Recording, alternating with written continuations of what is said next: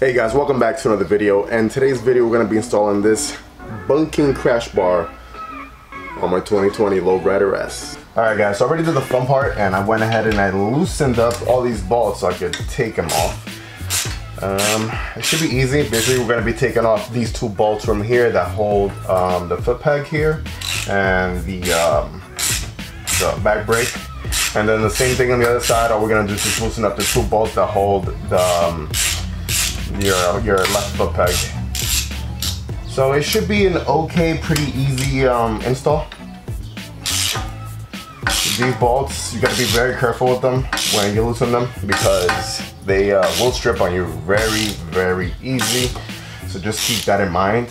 I already, since I installed the TBR comes with these extenders for you to put in your foot pegs, otherwise they won't fit here with the exhaust.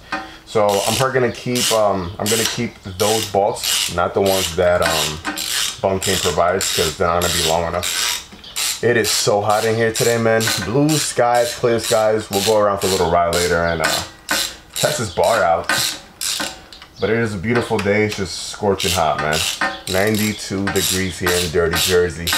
Alright, so we got that one off. I'm gonna go ahead and loosen up the other side. Alright guys, so we already went ahead. I also loosened this up right here. So the whole arm is gonna come off because we need space for the bar to go right in here. Everything here needs to come off in order for the crash bar to sit in place right in that spot, as you can see.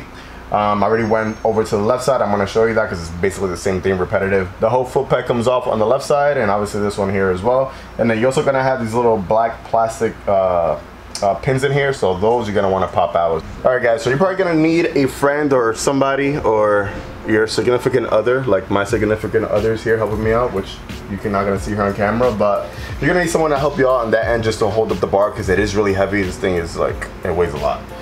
So now we got it in place. I'm gonna go ahead and put this footrest, all these controls right over where everything was at, and we're gonna start tightening everything back up, and that should be it. It's a pretty easy install, like I mentioned before, guys. Doesn't take a rocket scientist to do this.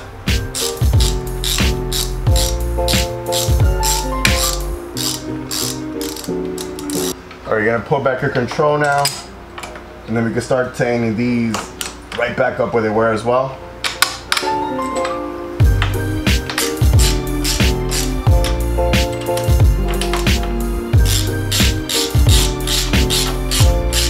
Alright guys, so we're gonna take the two bolts from the four that they provide. Like I said, I used the two that I had here ready because those are even longer.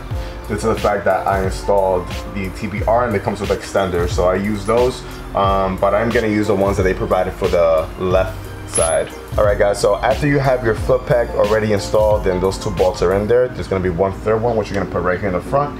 That's gonna hold the top hole of the crash bar right here. So you're gonna have two bolts right here and then one here on top. So it's gonna be 3 on each side. Like I mentioned before in my previous videos, guys, that every time I do any type of installs, I am nowhere near a mechanic. I'm just okay with my hands, like, okay. Now we come on the right side of the bike and just finish tightening everything up as well. These are in place. We can use our torque wrench now and make sure everything is nice and tight the way it should be.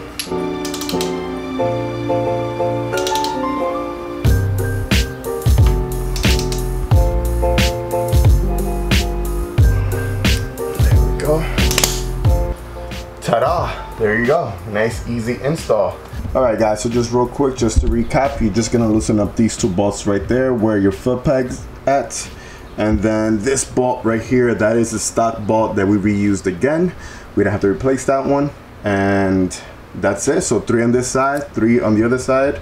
And your crash bar is all set.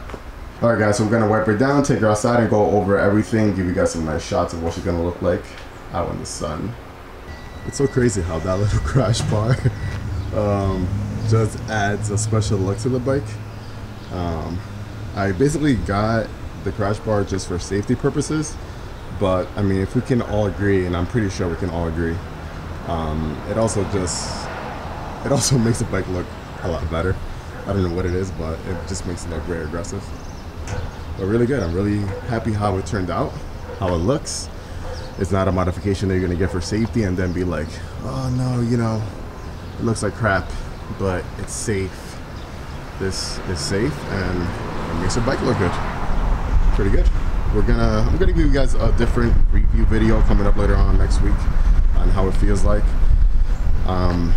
and all the functionalities and purposes of the bar, which are actually, you know, to protect your engine in case you go down, protects your tank, it doesn't let your bike hit the ground as it would be without it. So it definitely protects everything really good. It looks great. And that's it, guys. Beautiful, beautiful. Next install, which I'm gonna do actually right now and post it up maybe even today, are gonna be the black rings that we're gonna install right here. Easy install. Pretty good. When it comes down to the install of the crash bar, also pretty easy, guys. As long as you follow these footsteps, you should be in and out within maybe 30 minutes or so. I think 30 minutes should top it. Very easy install, like I always mentioned before. If I can do it, you can do it. That's gonna be it, guys. Thank you so much for watching today. Stay tuned. If you're new to my channel, make sure to like, comment, and subscribe. Hit that bell button so it'll notify you anytime I upload any type of content. And like always, baby, let the force be with you. Ride safe and enjoy the ride, baby. Peace.